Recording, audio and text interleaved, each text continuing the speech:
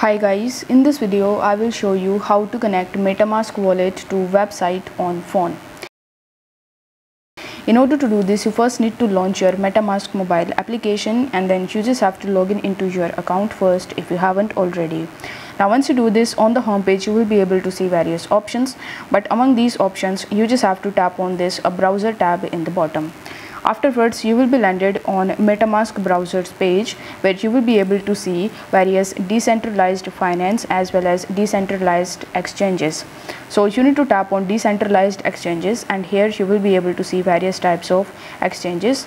So you just have to tap any of the exchanges that you see over here, and then you will be redirected on its official website.